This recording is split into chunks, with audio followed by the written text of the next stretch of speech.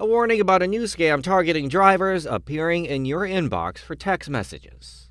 What was your initial reaction when you got the text?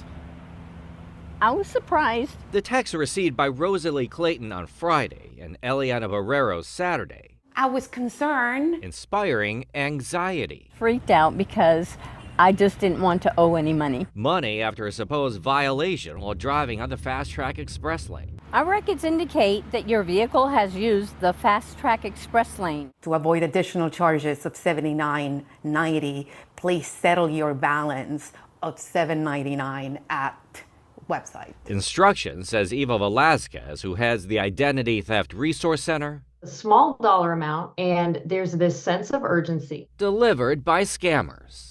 According to the Identity Theft Resource Center, they've been getting reports of the scam for months and from all across the country, from folks who have received the text and from others who have been scammed. The scam is a phishing scam. The website address to pay the fine is a fake one, where personal and payment information can be captured. And people think, I'll just get it out of the way and pay it, not realizing that actually it's going to end up with a lot more charges on your card that are not legitimate. A result Clayton believes she avoided. Although she clicked on the link, an error message prevented her from reaching any web page. She also went to the actual Sandag website, put in her vehicle information, and confirmed there was no violation. Scary.